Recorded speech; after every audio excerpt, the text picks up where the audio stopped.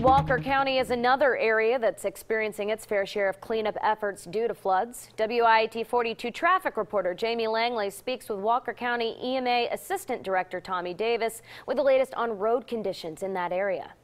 What kind of damage are you seeing for Walker County as of right now? I know that a lot of roadways at this point have been flooded. What are you assessing at this point? Well, right now, we have a couple of more hours of rain that's going to be coming in. We have currently around 200 homes that are affected. The damage is still unknown due to the flooding. We do have several roads in the county that is going to have to be reworked and redone, but the total amount is unknown at this time.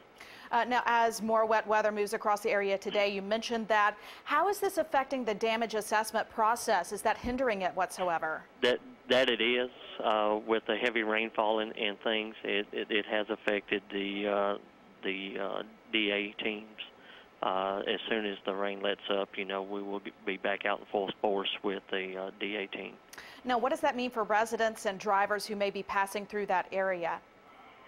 If the road is flooded, please don't go through it. You don't know what the road underneath looks like. You might drive down that road 100 times a day, but with the water over the road could be washed out. So we ask that you do not drive over it. If you would, just call and report that in so we can take a look at that. And Davis also says to follow the Walker County EMA Facebook page and their website for information on those closed roads. You can also go to WIAT.com for an update on road closures across central Alabama.